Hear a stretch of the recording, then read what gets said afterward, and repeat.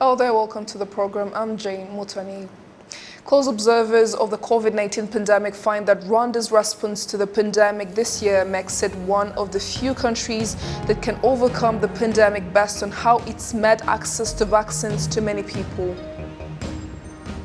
General Assembly of the Senate of Rwanda on Tuesday set up a special commission to investigate various issues in the IDP model villages and other villages in which the government relocates in various people to address the plight of the homeless. Everyone, welcome to the news in details. Now, close observers of the COVID-19 pandemic find that Rwanda's response to the pandemic this year makes it one of the few countries that can overcome the pandemic based on how it's made access to vaccines to many people. It is while 80% of Rwandans over the age of 12 have been vaccinated and have received at least one dose of COVID-19 vaccine, and measures to prevent the spread of the disease are still in full swing.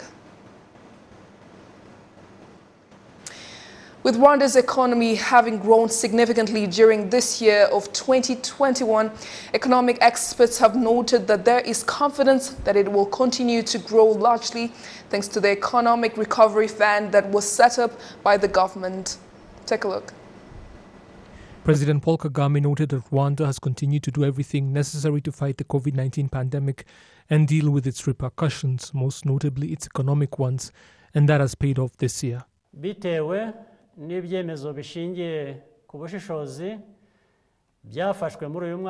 the first quarter of this year, the country's economy grew by 3.5%, then 20.6% in the second quarter, and 10.1% during the third.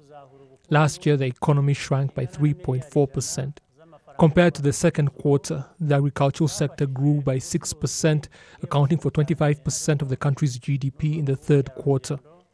The industrial sector grew by 12%, accounting for 21.1% of the gross domestic product, and the service sector saw an increase of 11%, accounting for as much as 48% of Rwanda's GDP during the quarter.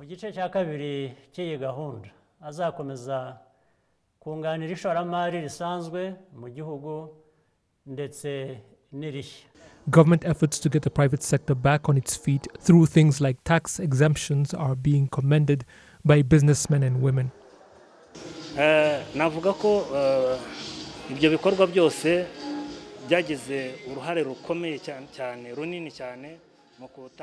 I can say that the government's efforts to support us have helped to keep our businesses going, especially the industrial sector. It encouraged us to work harder, helping us to meet head-on the challenges that the COVID-19 pandemic has presented.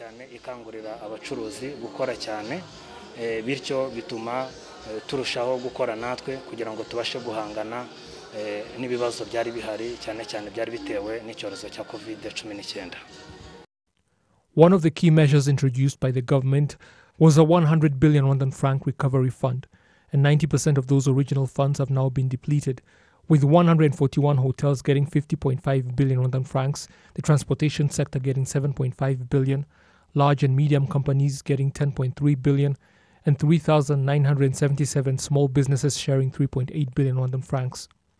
Another 250 billion Rwandan francs has now been injected into the fund. Officials in the private sector believe that these sort of efforts will continue yielding positive results moving forward.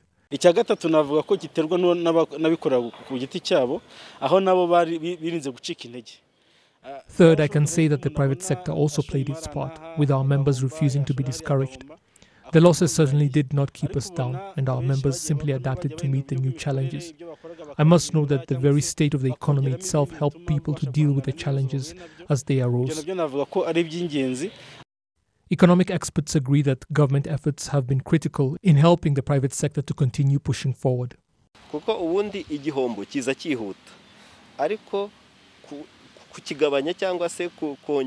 The losses will always come quickly, and recovery will always be slow. You cannot expect things to change in one day just because the money to turn things around is there. It could take 3, 4, or even 5 years to happen. What people can do now is be careful, not to put the country back into a total lockdown. That way people can continue working, profits can increase, and jobs can be created. In the process, even the smallest of entrepreneurs will get financial aid as the money becomes available. It is projected that Rwanda's economy grew by as much as 10.2% during this year and should grow by 7.2% during the next, then 7.9% in 2023 and 7.5% in 2024. General Assembly of the Senate of Rwanda on Tuesday set up a special commission to investigate various issues in the IDP model villages and other villages in which the government relocates in various people to address the plight of the homeless. It is expected that this commission will have a 1-month extension and it will focus on the infrastructure in those villages, including water, electricity and roads. This commission will also explore the welfare and development of the residents in those villages, their children's education, entertainment, relations among them, and the Ndi Umunyarwanda program, the governance of the villages, and the role of the beneficiaries in the villages in maintaining and developing or contributing to them. The implementation of work will be carried out by a special commission of 6 senators headed by Senator Mureshankwano Marie-Rose. Moving on, Niger has given 8 Rwandans who were sent to the country without Rwanda's knowledge a week to leave. They had been sent there by the International Residue Mechanism. The order issued by Niger, signed by the Minister of Defense, Mr. Hamadou Adamu Souley, states that the Rwandans are Sigira Nyirazo Protin, Nzuo Nemeye François Xavier, Nteziryayo Alphonse, Muvunyi Tarsis, Ntagerura André, Nsengiyumva Anatole, Mugenyiran Prosper and Sagahutu Innocent. All 8 were reported to have been sent in Arusha at the ICTR headquarters after many countries refused to host them, although some of those countries still housed their families. Niger's decision to deport them was based on diplomatic or foreign relations. The country has also called on Ministry of Defense and Decentralization and the National Police to monitor the implementation of the resolution. This is after Rwanda saw clarification from the International Residue Mechanism for Criminal Tribunals on the 8 Rwandans acquitted or convicted by the TPIR and completed their sentences and transferred to Niger without the knowledge of Rwanda. The issue was raised by the representative of Rwanda to the United Nations, Bulletin, to the members of the United Nations General Assembly. At the time, she said Rwanda was confident that Niger would fulfill its responsibilities by ensuring that none of the 8 Rwandans would use Niger's land to plan and carry out activities that would hinder the security of the Lakes region. The government of Rwanda has repeatedly requested that the people be extradited to Rwanda because they are Rwandans. The Rwanda National Police has concluded a month-long campaign to provide housing for the needy and other social development projects worth billions of Rwandan francs. In Kigali, these campaigns are based on programs for the police to sensitize the public on the prevention and control measures of COVID-19. In different regions and sectors that make up the city of Kigali, various competitions have been organized for the implementation of these measures, with numerous innovations taking place. The Wumbogo sector in Gasabo district came out on top against the other 35 that make up the country. The administration of the sector was presented with a car, and Kicukiro district came in first place with a trophy. There's one thing that really stood out, which is placing cameras in the command center in a place we call the hotspot. It helps us to remind the citizens without having to deploy all our workers all over the area. You can be in the control room and be able to control up to 5 different zones, yet you are in one place. Another thing is that we went on to partner with different initiatives and entities where we went on to place machines all around to encourage the prevention measures that are put in place. In this same city as well, a house was donated to a woman in need of it in Dumba sector. Kigali Mayor Prudence Rubingisa says that despite the competition coming to an end in regards to the COVID-19 prevention measures, there is still a long way to go in terms of fighting the virus. In the western part of the country, the community will shed light on one of the projects sponsored by the police, which includes 6 cooperatives of women who used to do business across the border. This project cost about 40,200,000 francs. The beneficiaries are proud to have been helped, as they say that the illegal trading was negatively affecting them. We were really losing a lot on the borders, but right now things are better. We are part of cooperatives and we are working efficiently.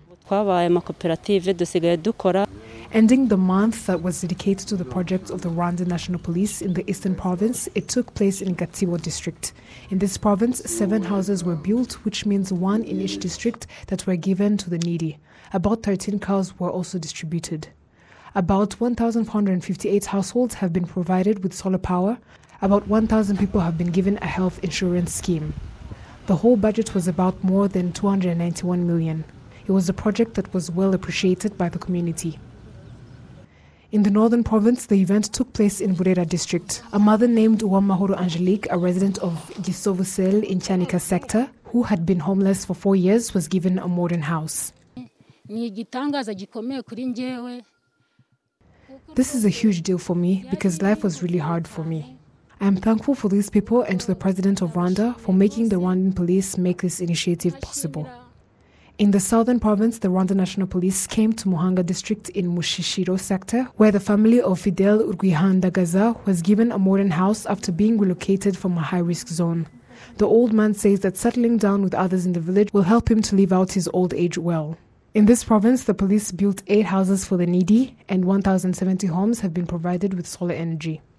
The Rwanda National Police spokesperson CP John Bosco Kabera called on the people to make the most of the infrastructure they have been given with the assistance so that it can be an efficient way to prevent crime and start reporting on time where they think there was any crime committed.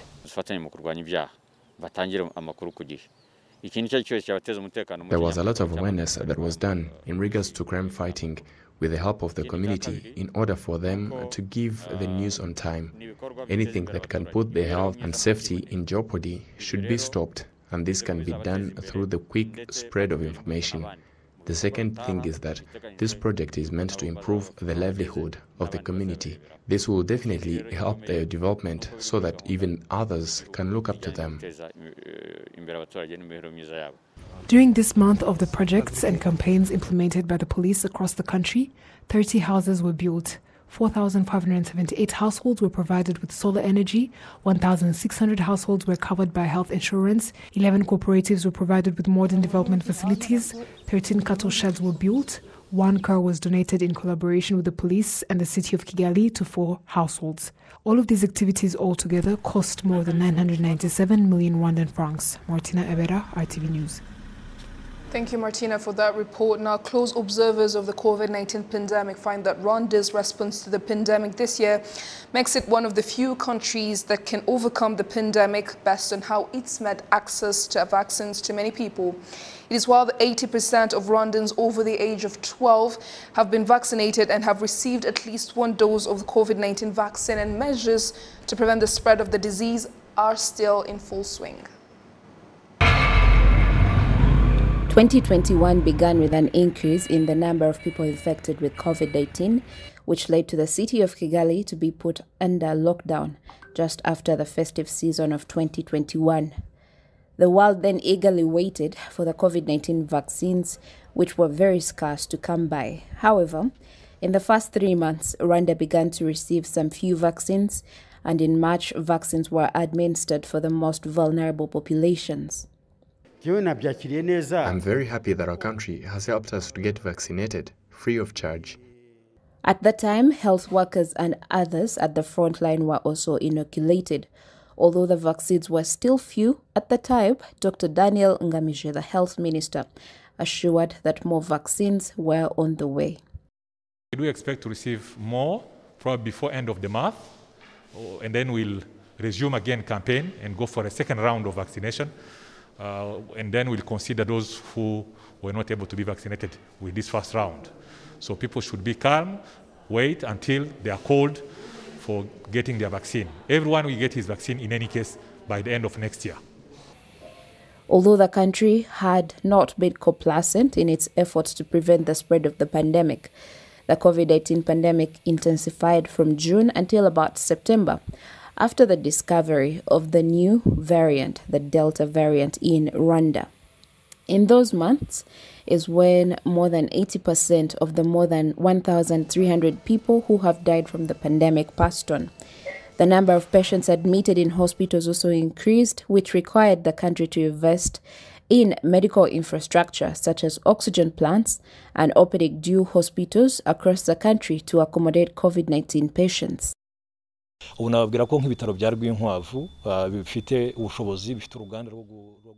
As we speak, the Rwinkwavu, the Kirehe, the Nyarugenge, Ruhengeri and other hospitals in Kigali have oxygen plants. Also, the government improved the King Faisal Hospital so that it can be supporting other hospitals in Kigali. Isolation beds are more than 500, while we have 180 in the ICU. We keep on increasing the capacity. In the meantime, the COVID-19 vaccination campaign continued according to the availability of vaccines, and they were deployed with the help of security organs to provinces for immediate inoculation. In September, all people aged 18 years and above were given the vaccine in Kigali, and this was also rolled out across the country. Just last month, the vaccine started to be administered to young people aged 12 years and above. One of the reasons Rwanda got vaccines, either through the COVAX facility or others that were donated by other countries, was the way the country carried out the inoculations with no vaccines going to waste. The president of the Council of European Union, Charles Michel, in March, was accompanied by the Secretary General of La Francophonie, Madame Louise Mushikiwabo, overseeing the COVID-19 vaccination campaign at the Mayanje Health Center in Bugesera district. Mais moi, je suis en tout cas impressionné par la mobilisation. I have been satisfied with the way everyone took it to their heart, be it health workers, but mostly community health workers, because they do it selflessly.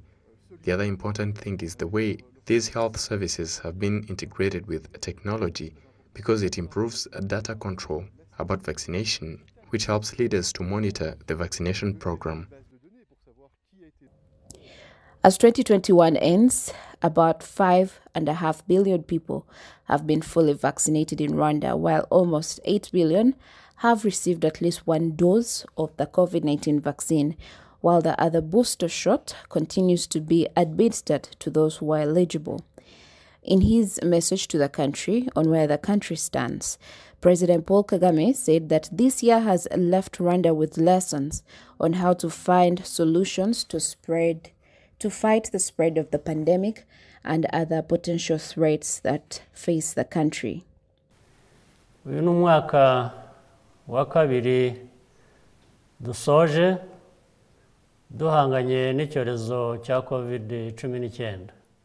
Byadusabye kwiga vuba nk'igihugu kugira ngo tumenye guhangana n'ibibazo bishya byatewe n'iki cyorezo uko cyagiye gihinduka. Icyakora twashoboye gutera intambwe nziza kandi igihugu cyacu gihagaze neza. Bumwe mu buryo bw'ingenzi twifashishije mu kurinda abanyarwanda no gukingira igihugu cyose urukingo rwa COVID-19. Kugeza ubu 80% y'abaturage bacu guhera ku bafite imyaka 12 kuzamura bahawe nibura urukingo rumwe. Uko dukomeza gutera intambwe tujya imbere, tugomba kurushaho kwigira kandi tukitegura guhangana n'icyashaka kuduhungabanya. Niyo mpamvu twatangiye gufatanya n'imiryango ari ubumwe bwa Afurika n'ubumwe bw'ibihugu by'Uburayi ndetse n'amasosiyete nka BioNTech mu gukorera inkingo n'indi miti mu Rwanda guhera mu mwaka utaha. As it is elsewhere in the world, as 2021 comes to an end, Rwanda has put in place measures to combat the increase in COVID-19 infections attributed to the Omicron variant. Reporting for RTV News, Gloria Mutesi. Following the suspension of Rwanda flights to Dubai, local businessmen and women here in Rwanda say they have gone online in order to continue importing goods from the port city. Rwanda announced the suspension on Monday, and so the local business community has been adapting accordingly. We usually buy different products wholesale in Dubai, things like phones and computers, but you don't need to physically go there to get them. You can just order them.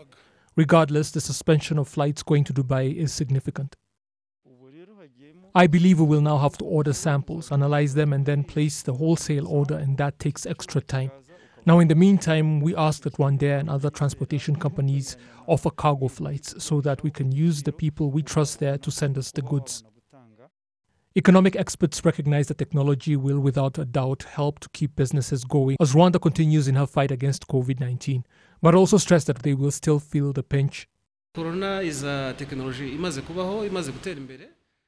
is fortunate that the pandemic broke out after technological advancements had been made in the country, and most who go to Dubai go there to buy things wholesale and for business meetings, all of which can be done virtually, and that applies for other destinations like China. But you cannot say that the disruption will not be felt. It's just not the same as physically going there. There is also the fact that this is the holiday season, and that is a popular holiday destination. At a time, many airlines were making money. Regardless, technology is helping to alleviate most of those repercussions. This is not the first time passenger flights have been suspended, but cargo ones can continue, and that is something to consider. These are extraordinary circumstances, and the business community should be able to adapt. Rwandan imports from the UAE jumped from $116.4 million to $237 million between 2017 and 2018, and exports there increased from $237 million to $280 million during the same period. COVID-19 infections increasing. Those who have contracted the infection and recovered are warning people against thinking that being ill with it is some sort of joke, because experience has shown them that it is not.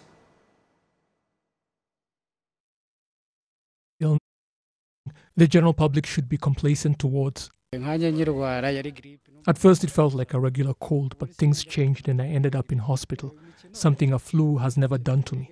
They should stop playing with this, because when you die there are no second chances. When you pass away, that's it. COVID-19 is very real, and I know this because I survived it. People should stop being complacent towards it and protect themselves. I do not understand how people can take something that has ravaged the whole world so lightly. As the infection rate increases, I get worried. What with the way this can spread through the air? People must recognize this threat and take the necessary precautions to protect themselves and others. Officials at the Rwanda Biomedical Center have confirmed that some people have been taken to COVID-19 treatment centers after requiring supplemental oxygen, though numbers are not yet critical. They warn, however, that the Omicron variant of COVID-19 will change that if people are not careful. When a person becomes critically ill, they are taken to a treatment center, and we are currently using the Kanyinya Center, and it does have patients on oxygen there. People should take all necessary precautionary measures because we do not want to have to go back to enforcing harsh measures. Only we as a people can defeat this pandemic, and everybody must play their part. Research has found that the Omicron variant can spread up to 70 times faster than its predecessors. Well, there you have it. On behalf of the entire news production team, thank you so much for sticking with us. I'm Jane Mutoni. Bye for now.